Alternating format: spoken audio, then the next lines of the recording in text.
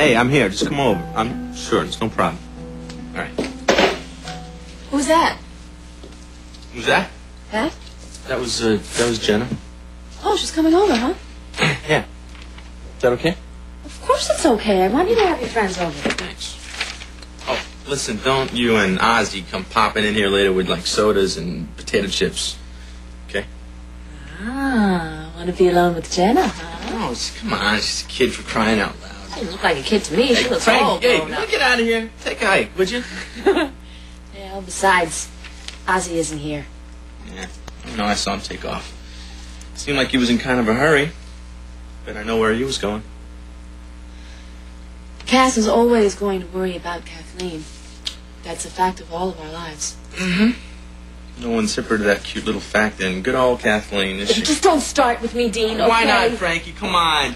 They drag her in here in the middle of your wedding. She gets a load of you, and Cass, all of a sudden, she's sick. Jackpot, baby. No wedding. You don't have to recap the story for me. I was the one in the white suit. All I'm saying is I know a plan when I see one, okay? Oh, you think that she talked Ryan into bringing her here? I wouldn't put it past her. Look, Joe, who was her main squeeze as well as her main guard, suddenly came up missing.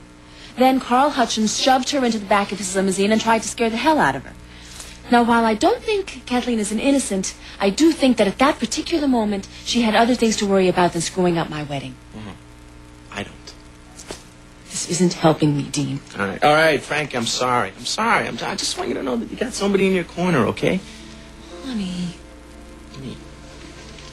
Don't you think I know that? Look, all Kathleen did was give me and Cass a few more days to get organized. Okay. In a very short while, we will be having a real wedding here with flowers and rice to throw, brown rice, of course. And a good band at the reception. Now you're talking. Band. Yes. So don't worry about me. Cass and I will be husband and wife again real soon. I'm really glad you were here. Well, me too. Is anyone else home? Frankie, she's leaving real soon. Good. What? What's the problem? Matt. Oh. He made a date with Lindsay right after he brought me home from the dance. Yeah.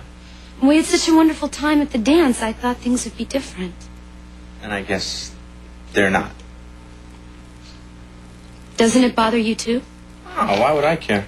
You want to go out with Lindsay, you told me. So what? I'll get a shot at it. Maybe, but I don't think it's going to be because Matthew's fallen for me. Maybe I just don't have what it takes. What's that? Do you know why he was late for the dance? Yeah, said he overslept, right? Lindsay was delighted to tell me that he was in her room when it happened. Oh, so you're wondering what made him so tired, huh? I have a feeling I know. So what? They're sleeping together. No big deal. He won't marry her. Ah, jeez. I'm sorry. What? I just feel so stupid. Why, Jenna? Come on. I didn't think he was like that. I got a little news flash for you, honey. We're all sort of like that. I don't believe that. Why not? I can't be the only person in the world who thinks that making love with someone, especially for the first time, should be wonderful. And, I don't know, special. Well, you're not. Okay? You're definitely not. And whatever you do, don't get some weird pressure going because of what Lindsay and Matt are up to, okay? What if it doesn't work out? Well, then, honey, there'll be somebody else. Somebody that knows that being with you would be very, very special. Okay? Matt's out at the gazebo. Gazebo. Okay, well... Find out if Lindsay's with him. Okay. Hey, Hilda. Yeah, can you tell me something? Did somebody go with him, did you notice? Because, I wouldn't want to mess him up or something. If he has something special going on. Oh. All right, Hilda. All right. Well, thank you very much, okay? What are you doing? Is Lindsay with him? Yes. I knew it. What's up with that gazebo? Gazebo? It's a special place. It's his special place. I can't believe that he's there with her. Who needs him? I do. Oh. I'm coming. Hi. I'm Olivia Matthews. Matthew. Yeah, oh, yeah, Matthew. Yeah, Matthew. Listen, my aunt and I were invited to Cass and Frankie's wedding, but we couldn't make it. It's okay, you get another chance. Right. Chance. It didn't come out. Right. But I'm sure it will soon, so... Well, I'm There you Dean. go. Remember me? Here, come on in. For a second.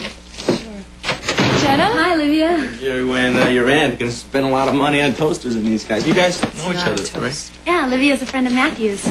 So I heard the dance was fun. You did? Uh-huh. Who told you? Matthew? I just came from over there. He said he had a good time. Are you kidding? No, I'm not kidding. Calm down. Listen, will you give Cass and Frankie my best? Yeah, we'll do. Okay, thanks, Dean. No I problem. really gotta go. Sure, sure. Take care, Jenna. You too. I give him the toaster. And thanks. We don't do toasters. Did you hear that? Hear what? Matthew told Olivia he had a good time with me. Oh, newsflash, he had a good time with you. Stop the presses. But he told her today. Maybe that means he hasn't changed his mind about me. Honey, I don't want to be a downer or something, you know, but A, the guy has not called you, right?